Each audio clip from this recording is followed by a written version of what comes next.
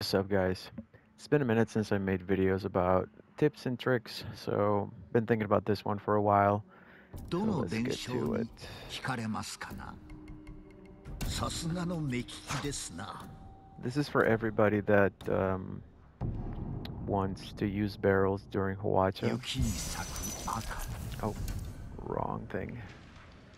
対馬を守る。どの話にいたしましょう。痛ましい話ですぞ。 Just one click away. So yeah, I'm gonna have to. I don't do any editing or anything, so I can make these videos whenever I get a chance. Editing takes too long for me, and you guys are just gonna have to see me clear this. You can also just skip to the part where the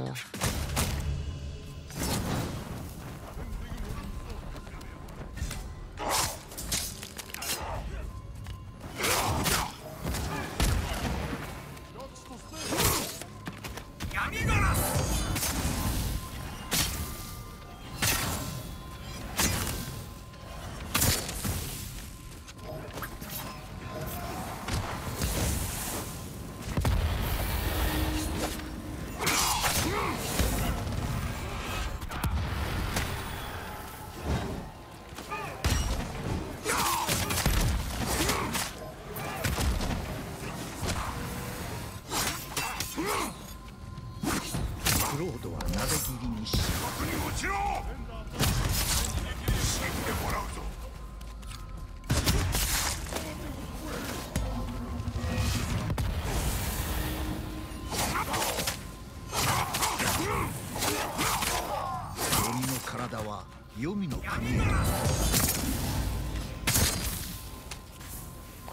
yeah. So you can skip to the part where after wave 0, so wave 1, and so you don't have to wait for me to get to the point of the video.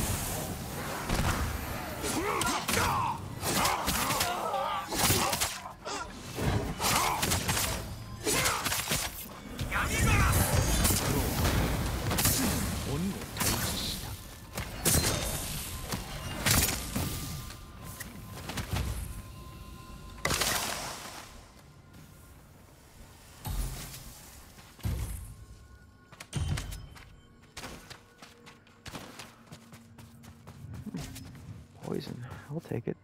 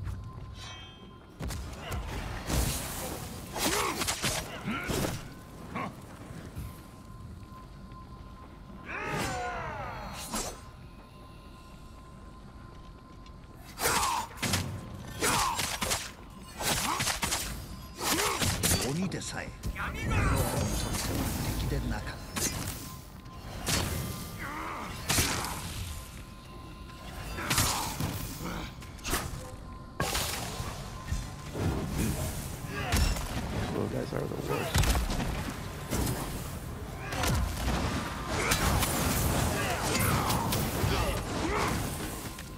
Alright. Get some heals.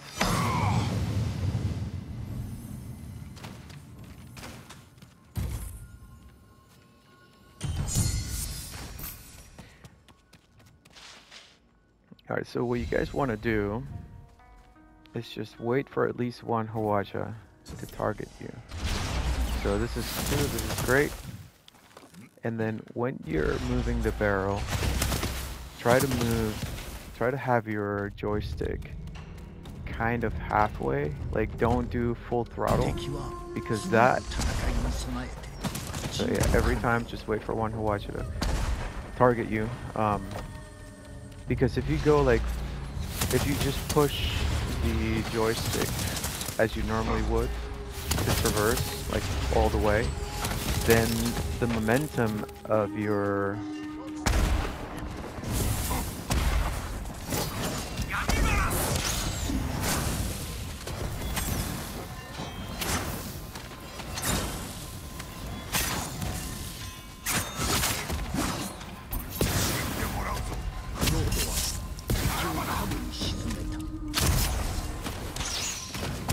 yeah, so the momentum of that whole thing, of you carrying the barrel, will make it really difficult for you to be able to avoid the Hwacha, because it takes a while, it takes a little bit for you to correct course. So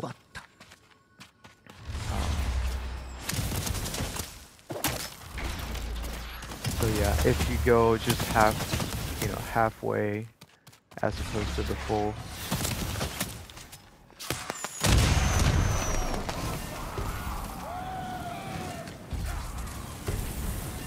speed of things.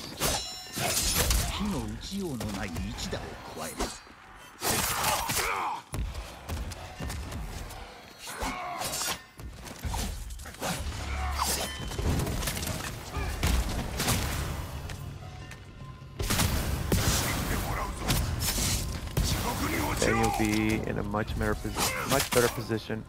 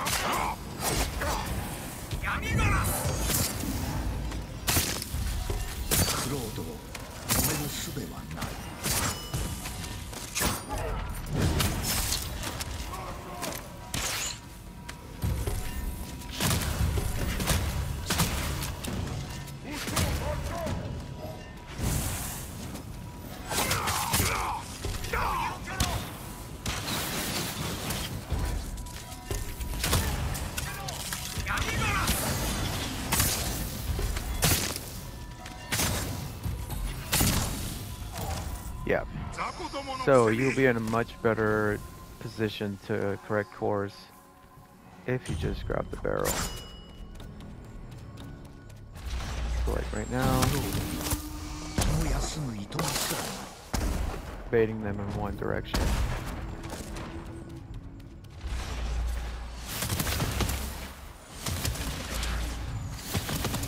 So right now, I'm gonna wait for them to get, there you go. So that's what happens when you don't get lucky.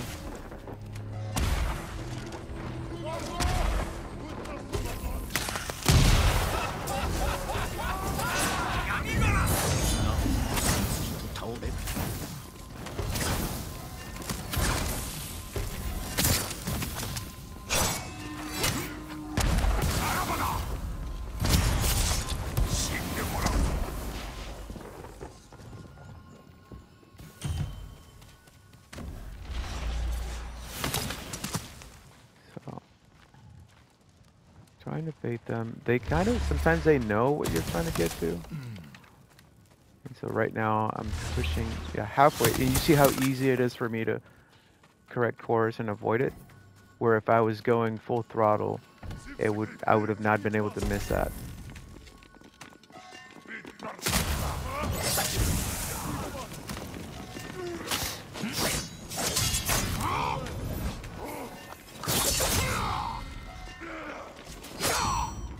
ロードはなで切りにした。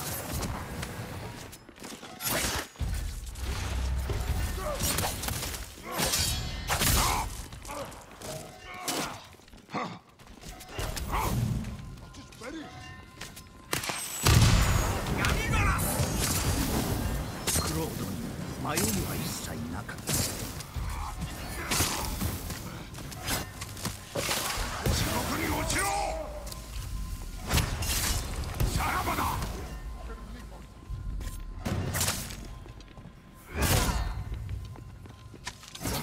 闇ガラス。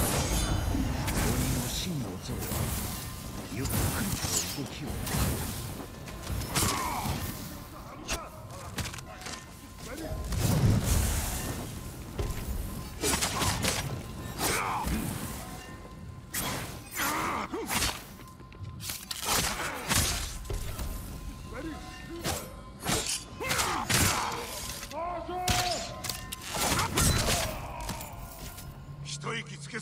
Alright, try to find another one.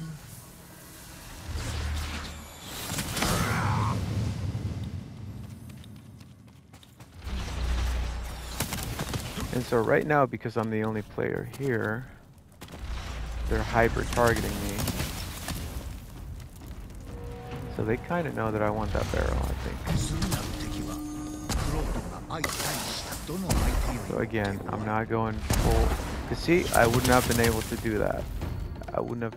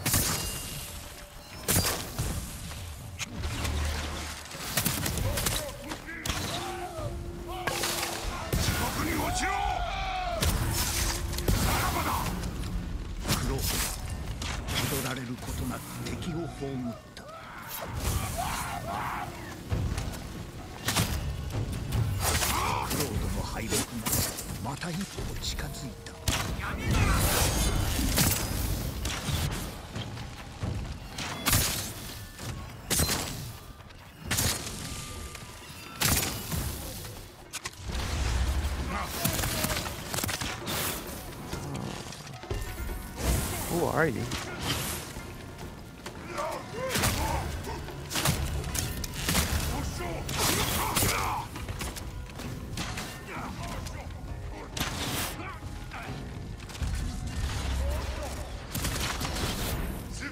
Those archers suck.